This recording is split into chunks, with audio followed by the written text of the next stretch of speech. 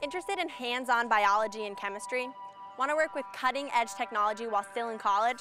How about connecting one-on-one with your instructors and being a part of a team in a laboratory environment? Well, community colleges offer all that and more through their diverse programs in biotechnology.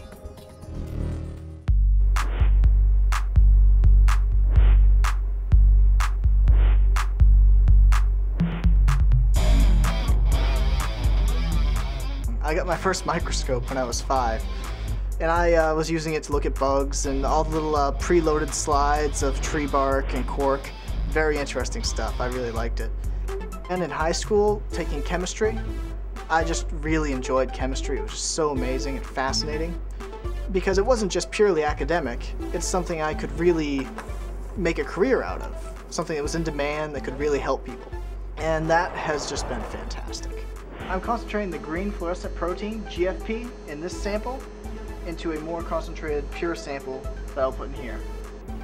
I came to Great Bay Community College because it was affordable and it was a really practical program they had here where I could work hands-on with the real machines, the real technology that's used in the field.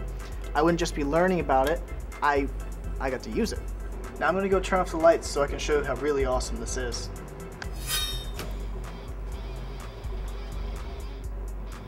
I got a lot of one-on-one time with my instructors, really got to know all of my instructors very well. I still keep in touch with them. All the other students were just really enthusiastic about the program, and they were great to work with in the labs. And it was really good building teamwork and leadership by actually performing the real operations in these labs. It's a very real-world class. I had the opportunity to become an apprentice, which is a paid internship at a real biopharmaceutical company in the area. I worked for Lonza Biologics through the summer of 2007, 3 months, as an employee in upstream manufacturing. My lab skills that I acquired here at Great Bay Community College were very helpful in both my apprenticeship and my further education. And now I'm a microbiology major at UNH after transferring there from here and just continuing down the road. Although I'm considering going all the way to my PhD, I started here at Great Bay Community College because it helped me get connections with the industry and it was very affordable and very practical education. My lab skills are very good due to all the lab time I've had, and that's really given me a boost at UNH and hopefully onwards as well.